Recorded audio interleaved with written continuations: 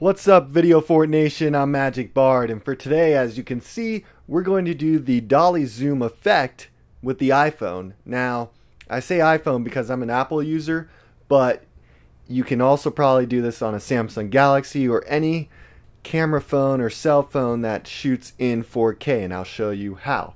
Now, a quick little history about this. It's also known as the Vertigo Effect, Vertigo, because Alfred Hitchcock popularized it in his movie Vertigo, as you can see right here. So, you know, the effect, what it really does is it keeps your subject or the center of the frame centered while compressing or decompressing the background. Okay, now this should give you a dizzy or uneasy feeling, an unsettling feeling when you're watching it. Now, this is best used in a certain plot point in your storyline where you want to evoke a strong emotional impact in your story.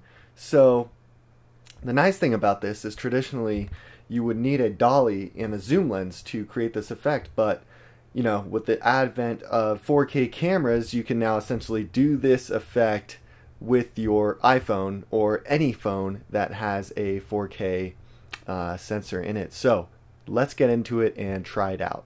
Take your footage, and right here is mine, the outdoor Bella, and just bring it into a new comp.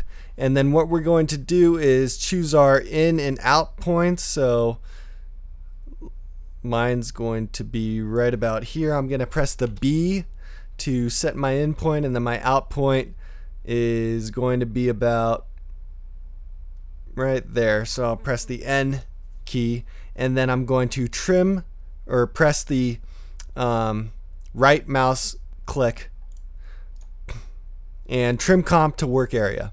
Okay, so that'll cut us down and create our composition. So basically all I did here, guys, is I just walked into my dog with my phone and sort of created my own dolly. And as you can see, she's looking at the treat I have in my hand. And that's really all. So what you do from here is you've got your clip, you walked in. Now what you want to do is make sure the clip is selected and click Warp Stabilizer, okay? Now while this is analyzing in the background, we're going to come up to here under the stabilization and go to Result and press No Motion, okay?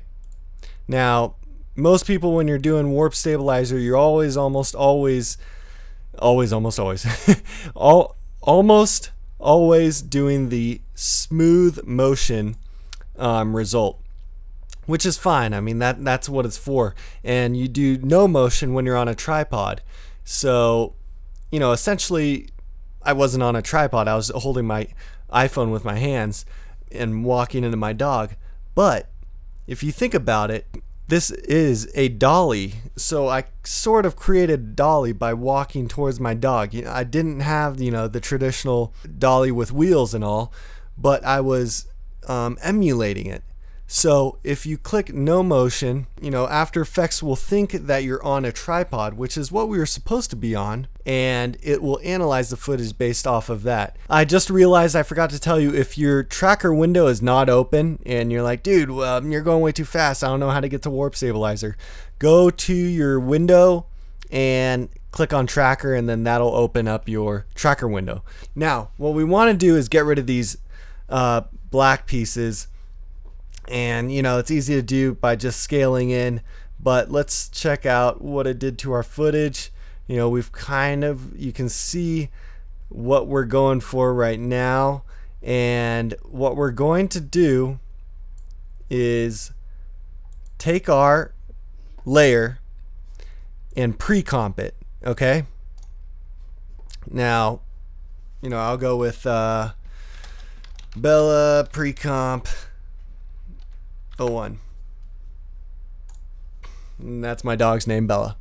So we've got our pre-comp, and now we can scale this in. So when you use the Warp Stabilizer, you can't, it has to be, your layer has to be the size of the composition. So the whole reason why I pre-comp it is so that we can change our composition settings to 1920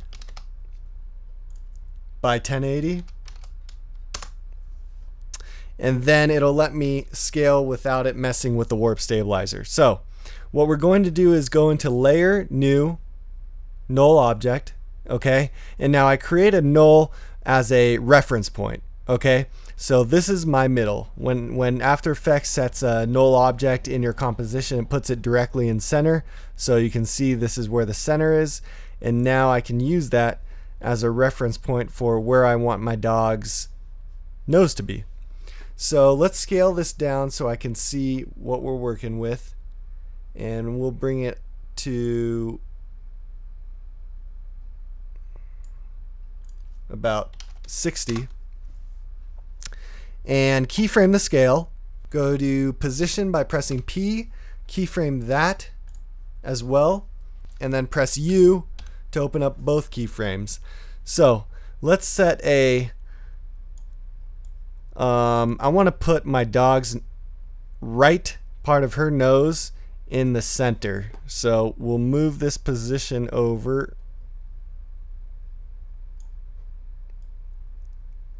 to there. And then we're going to have to scale this up a bit to about here.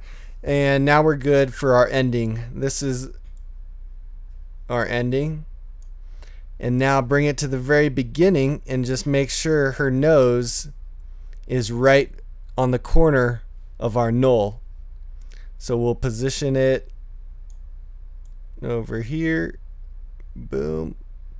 And then scale it down, or scale it up actually, to about, I don't know, it should be 150, but yeah, that'll work. And just bring her nose over to here. So now this should show what we're dealing with.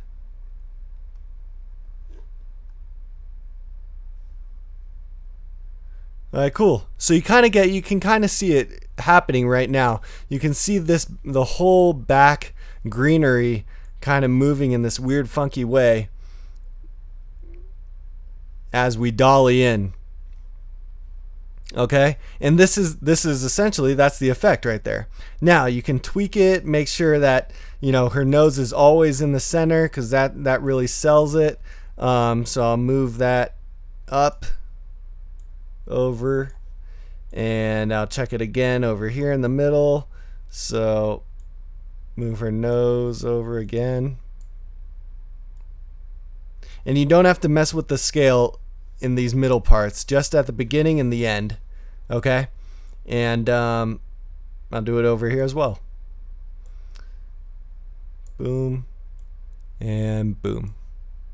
So how are we looking? Good, good. A little bit more stable. I like that. And I'll turn that null off.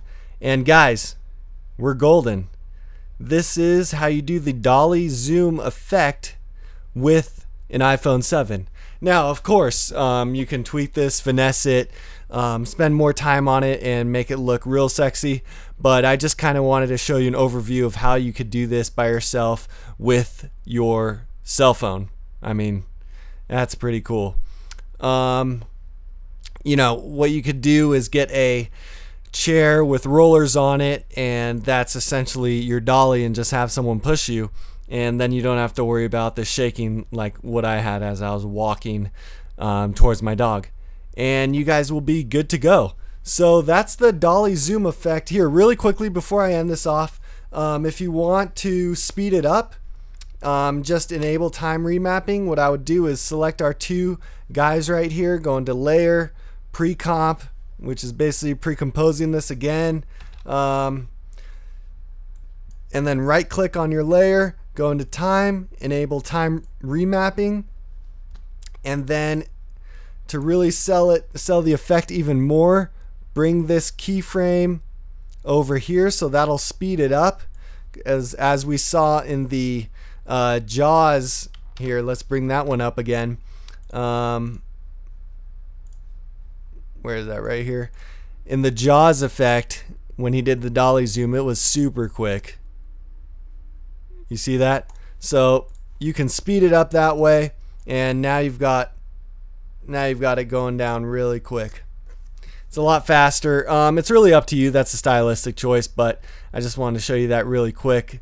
And that's it, guys. That's the Dolly Zoom effect you can do on your iPhone or Samsung Galaxy or any 4K camera that you have. Sony a7S II, GH5, the new Sony A9 that just came out, I think.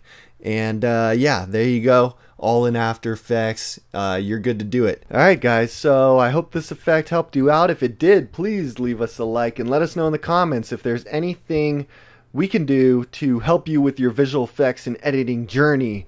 Maybe there's something you found on Facebook or Instagram that you'd like to know more about, a certain movie magic trick or that kind of stuff. If there is, let us know in the comments. Please leave a like, subscribe to our channel, Video Fort, and you'll see us for more. Alright guys, this is Video Fort, I'm Magic Bard, and I'll see you on the next one.